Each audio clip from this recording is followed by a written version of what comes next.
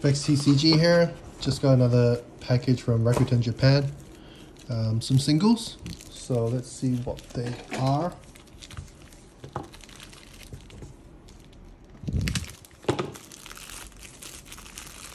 So finally unwrapped them. They're back to front. When they come, usually like this barcode goes on the front. So they just, I'm not sure why they do that. I guess it's easy for them to scan.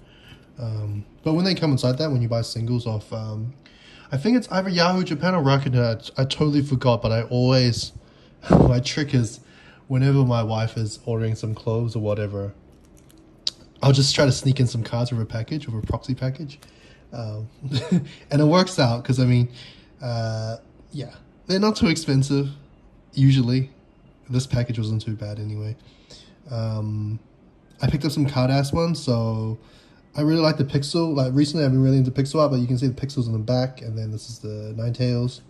One of my favorite dittos, and it features basically the Kanto starters on it. Then this Ponyta, it's like got a fire spin. Holographic Venusaur. I really like it. Yeah, Venusaur is one of my favorites. This is actually one of her favorites because she likes Psyduck. So this one was an easy justification, but you can see that mushrooms growing up with Parasite. I think it's a Parasite card.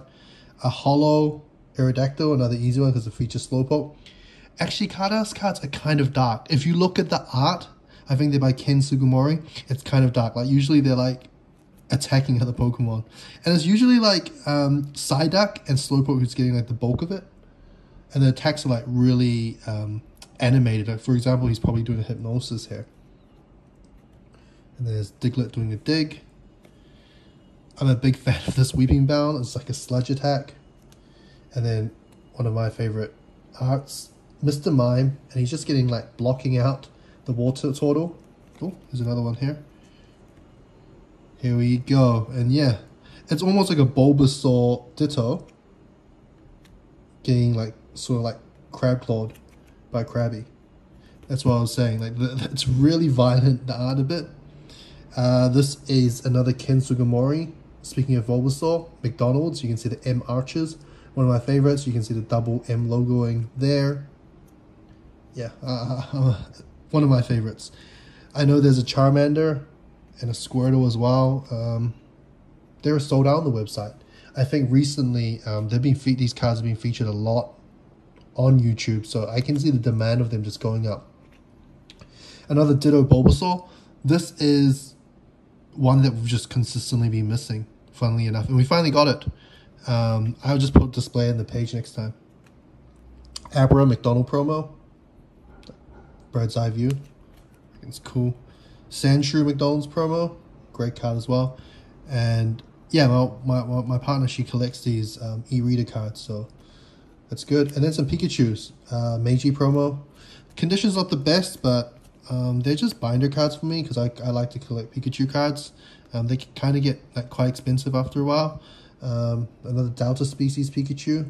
I think I actually have a lot of these, but I just got another one because it was like not too bad. Oh, here's an Alakazam. And then we have a Carddass Holo Pikachu. I had to get this. I think this cost set me back a little bit. I want to say like $30–40. And then a Gold Star Pikachu. I've never had a Gold Star Pikachu before. I mean, the corners aren't the best. There's a bit of whitening on it, but yeah, it's my first Gold Star, I want to say. I want to say that, but 001 or 002, and I think it was part of like a promo pack as well. I appreciate you watching, so please like and subscribe, and I think I have like 2 more of these Rakuten packages to open up.